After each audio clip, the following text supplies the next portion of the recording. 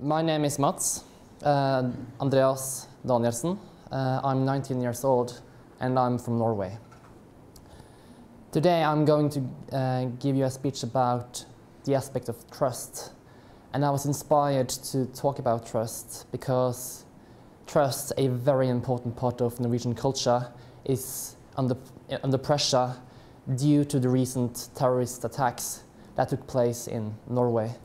And I was inspired, I felt emotionally inspired to talk about this because I myself lost 3 friends in the terrorist attacks. And it feels like an attack on all of Norway, on our ways. So what I want to answer is Norway's greatest vulnerability also its greatest strength? And then we need to know what is really trust. Trust is, in my opinion, the firm reliance on the integrity and ability or character of a person, institution, or a thing. And in Norway, we Norwegians have a deep faith. They trust the political institutions a lot. They trust their politicians, and we have a great trust towards each other. And it is this trust that was just recently abused. But I will come back to that later. Because first I want to explain why it is important with trust in society. Because low levels of trust between the people and the political institutions and between people often makes more corruption, crime, and economic inequality. There's more friction between people, if you understand what I mean. While a society with high levels of trust between the institutions and people is often a society with less violence and crime and higher productivity, more investments, more tourism, a more prosperous economy. And this trust often creates kindness between people. As in, when people can trust each other, it's easier to be kind and it's easier to be generous. So it creates more generosity. But just recently, this way of living it is today under attack because, as you perhaps know, last Friday, last weekend, a bomb went off in Oslo, right next to the office of the Prime Minister, and many very important government buildings, and it basically destroyed the entire. Yeah, it destroyed a lot of buildings, important institutions, and killed 8 people in Oslo. And I'm really happy that both my father and mother and my aunt were on holidays because they all work in this area and could very easily have been among the victims. So I'm very personally very emotional about this topic. But it's terrible what took place.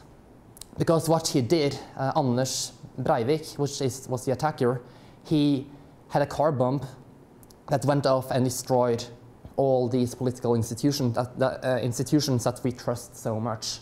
It's like you can basically walk into the office of the Prime Minister, almost. Like you can walk into the reception and you can walk into the ministries, and it's really easy, you know, to get in touch with the people in power, the people that makes decisions, because there's so little distance between those governing and those being governed. And this is about trust. There's a lot of trust between the politicians and the people. And this is an attack on our democracy, on our way of living.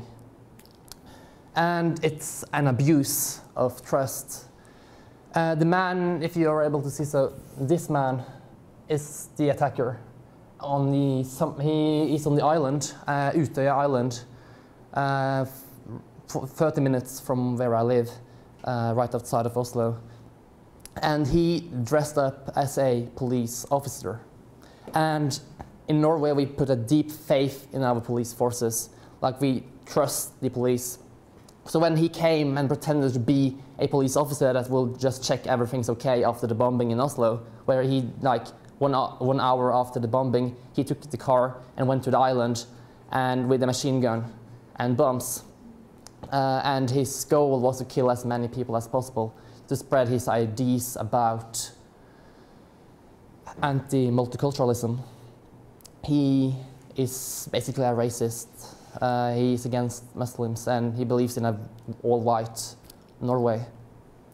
And he attacked the summer camp, which was for the Labour Youth Party, a party that is very pro-multiculturalism. And he killed 68 people, mainly youth our age, people between 13 and 25. And you can see the victims lying around. It's censored, but it's terrible to see it on the television. How he misused the trust that we put in police, because what he did, he came shooting people, and people went hiding. And then he would run up in the forest and say, it's okay, police is here, you can come out, you know. And people came out because we trust the police, and they believed him to be a police officer, and then he shot them. So trust in Norwegian society is right now very controversial, as in it's under deep pressure by people who think that perhaps our deep trust in other people also borders to, it's almost the same as naivety.